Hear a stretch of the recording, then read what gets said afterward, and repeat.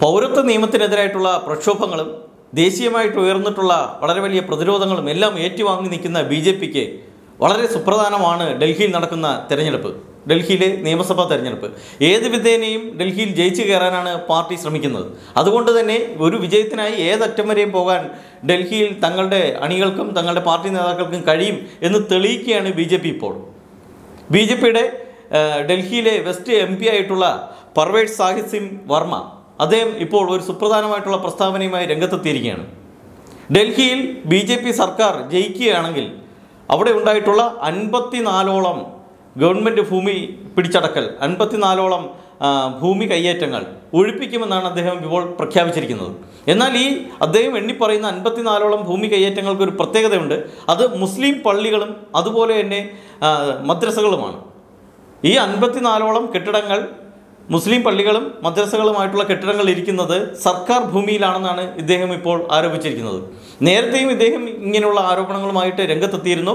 അദ്ദേഹം 50ഓളം കെട്ടിടങ്ങൾക്ക് നേരെ, കെട്ടിടങ്ങൾ എന്ന് പറഞ്ഞാൽ പള്ളികൾക്ക് നേരെ, മുസ്ലിം പള്ളികൾക്ക് നേരെ, മോസ്കുകൾക്ക് നേരെ അദ്ദേഹം ആരോപണം ഉന്നയിക്കുകയും ഇതിനെക്കുറിച്ച് അന്വേഷിക്കണമെന്ന് ലഫ്റ്റനന്റ് ഗവർണർക്ക് കത്തെഴുതുകയും ചെയ്തിരുന്നു.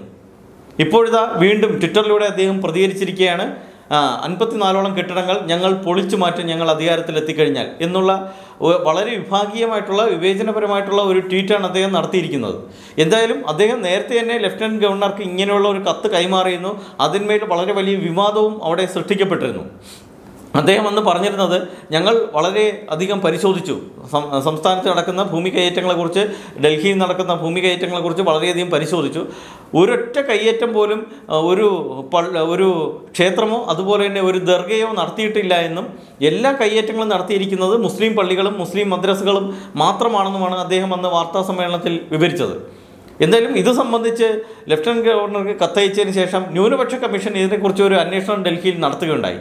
ഡൽഹിയിലെ ന്യൂനപക്ഷ കമ്മീഷൻ പറയുന്നത് ഒരു പള്ളിയോ ഒരു മദ്രസയോ പോലും സർക്കാർ ഭൂമിയിൽ ഇരിക്കുന്നതായിട്ട് തെളിവ് നൽകാൻ ആർക്കും കഴിഞ്ഞിട്ടില്ല, അത്തരത്തിൽ ഒന്നും തന്നെ തെളിയിക്കപ്പെട്ടിട്ടില്ല എന്നാണ് ന്യൂനപക്ഷ കമ്മീഷൻ ഇതിനെക്കുറിച്ച് പറഞ്ഞിരുന്നത്.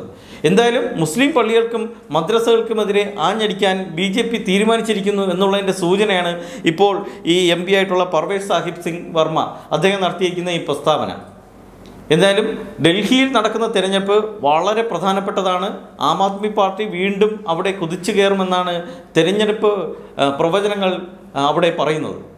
57ഓളം സീറ്റാണ് പ്രവചനങ്ങൾ ഫലമായിട്ട് ആം ആദ്മിക്ക് കിട്ടുമെന്ന് പറയുന്നത്. 70ഓളം സീറ്റാണ് അവിടെ ഉള്ളത്. എന്തായാലും പകുതിയിൽ 3/4ഓളം സീറ്റ് ആം ആദ്മി പാർട്ടി ജയിച്ചു കയറും എന്ന് പറയുന്ന തെരഞ്ഞെടുപ്പിൽ വെറും 6-7 സീറ്റ് മാത്രമാണ് ബി.ജെ.പിക്ക് പ്രവചിച്ചിരിക്കുന്നത്. കോൺഗ്രസിന് വെറും 3 സീറ്റാണ് പ്രവചനത്തിൽ ഉള്ളത്.